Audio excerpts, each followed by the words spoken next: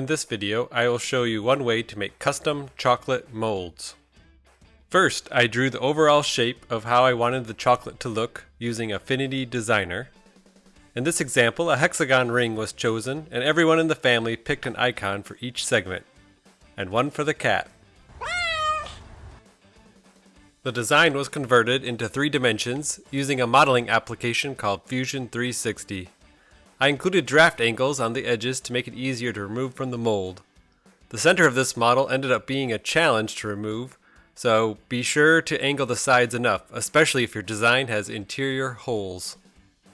I also modeled a mold for the silicone mold, which is shown in red. After the 3D model was complete, I imported it into the lychee slicer to prepare for resin 3D printing, which produces a very smooth surface. This model required quite a few supports. Next, the model is 3D printed, which in this case took about 7 hours.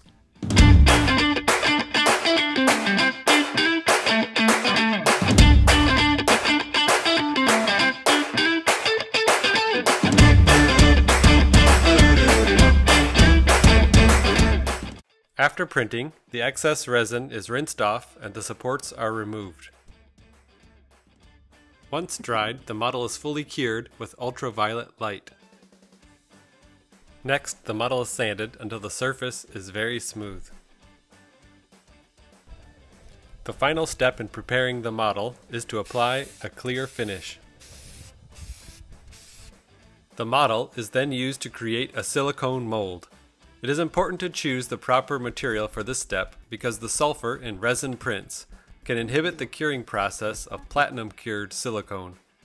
The 3D print must be fully cured and sealed, or a tin cured silicone can be used. Once cured, the mold is removed from its mold. It is finally time to prepare the chocolate. We like the taste of combining dark and milk chocolates and start by chopping up the bars.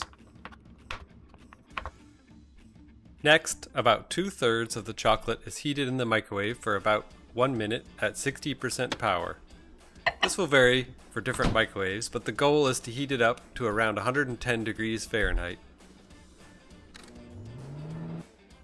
At the same time, heat up the mold. You will want it to be between 90 and 100 degrees Fahrenheit when the chocolate is poured. Mix the melted chocolate, and as it cools, slowly mix in the remainder of the chopped chocolate bits. This step is very important because it seeds the melted chocolate with a proper crystalline microstructure so it becomes properly tempered. Otherwise, the resulting chocolate will have a dull rather than shiny appearance and it won't snap when breaking. Once the tempered chocolate has cooled to around 95 degrees Fahrenheit, it can be poured into the mold.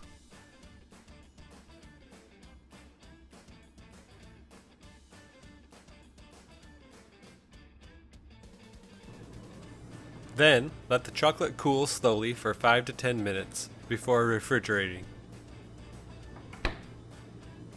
After the chocolate has hardened, carefully remove it from the mold and it is now ready to be eaten or wrapped in foil.